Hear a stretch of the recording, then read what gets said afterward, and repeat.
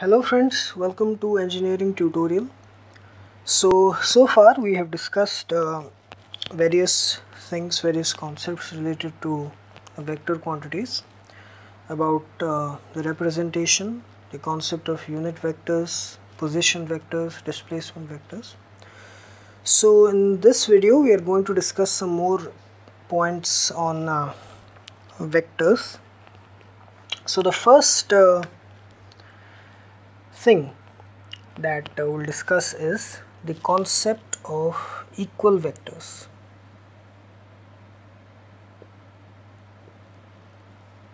When can we say that one vector is exactly identical or equal to another vector? So, two vectors, they are called, or they are equal, okay, they are said to be equal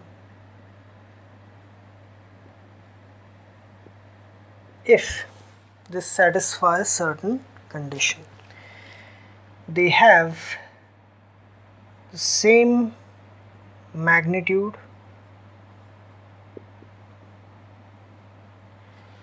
and they are in the same, they point in the same direction.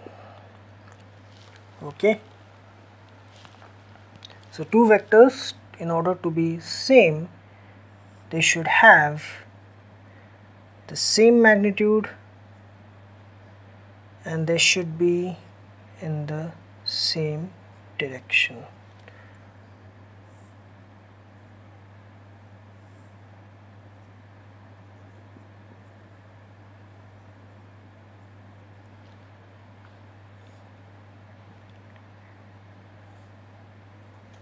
Okay,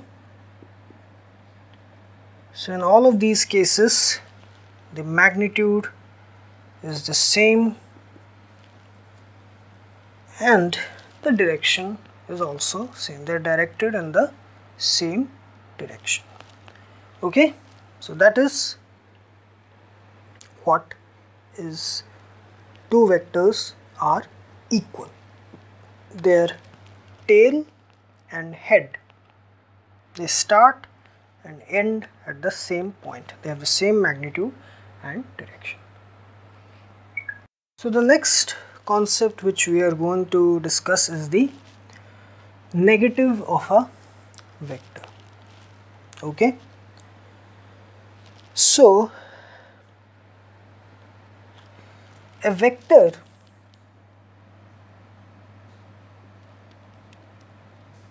it is said to be negative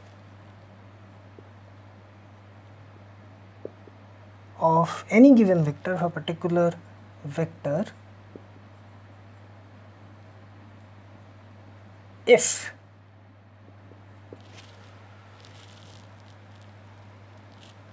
it has the same magnitude, both the vectors are of equal magnitude, but they are in the opposite direction.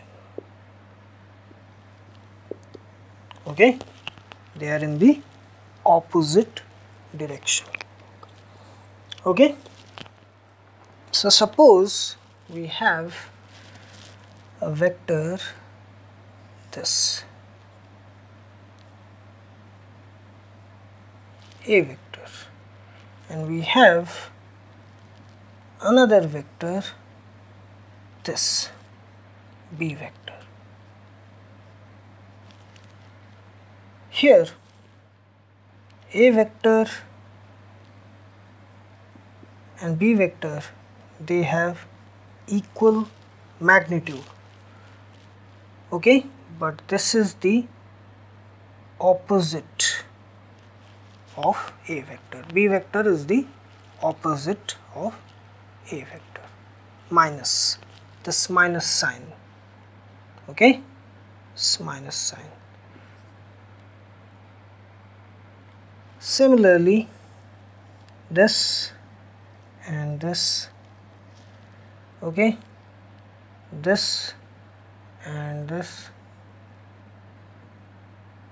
they are all the same particular vector x. This is the negative of that vector. A vector y vector, this is the negative of that. They have the same magnitude. Their magnitude is the same. The absolute, the modulus of both the vectors will be the same, but they will be in exactly opposite directions. They will be oriented in opposite directions. So this is the concept of negative of a vector. Now, if two opposite vectors, means a vector is added with its negative or the negative of the vector, then it will give us a zero vector. Okay, it will be a zero vector. This is called as a zero vector. It is called as, also called as null vector. Null vector or zero vector.